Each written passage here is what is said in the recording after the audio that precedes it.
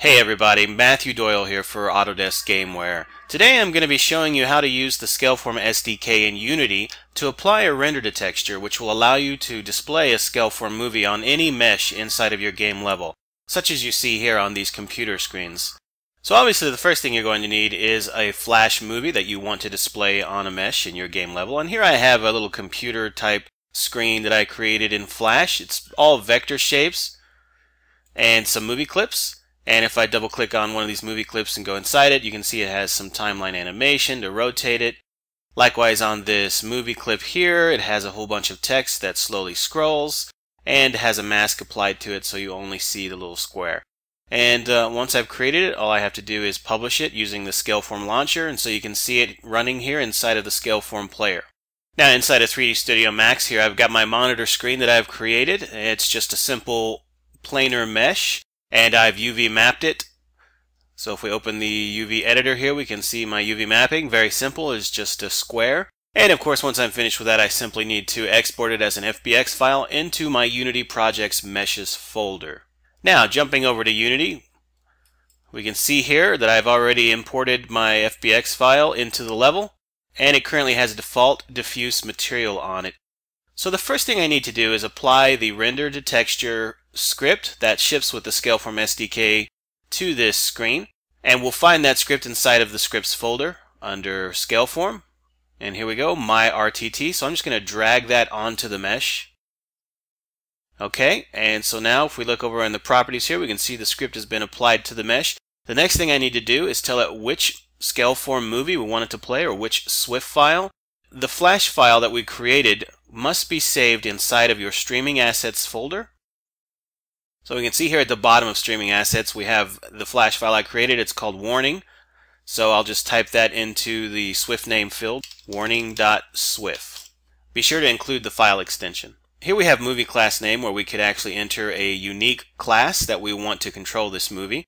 In this case we don't need one. Clear color is used to specify what color you want to display in the transparent areas of the mesh, if you don't want it to be transparent, of course. In this case, we'll just leave it to black. As for render texture width and height, we'll need to specify a dimension for our render to texture. I'm going to go ahead and use 1024 by 1024. And you'll need to make sure that whatever you use is a square, not rectangular. This is a Unity limitation. And this should be all we need to go ahead and get this working. However, we do need to apply a different material.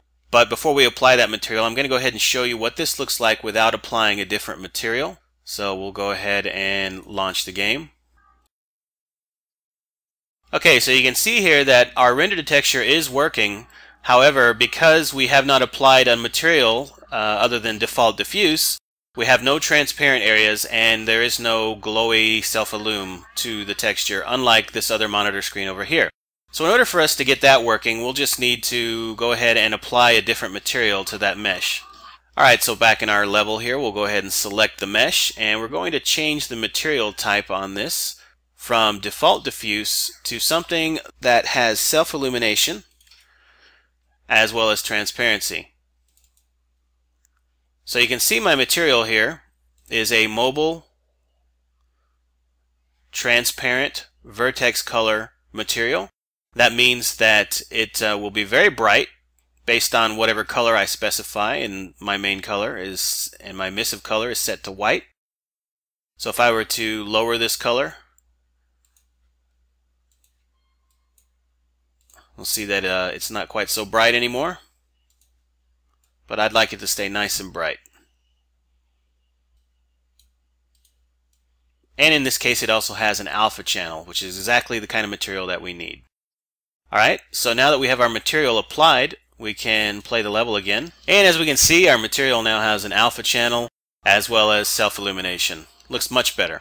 Now let's say that I wanted to change something on this SWIFT. Maybe I want to make the text scroll there white instead of red.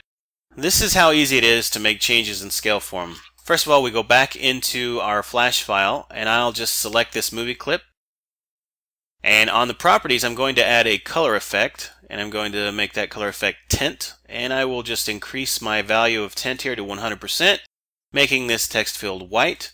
Alright, so now I'm just going to go ahead and publish again with the Scaleform launcher, and we can see the text is, of course, white. Now the great part is I can jump back into Unity and run my level.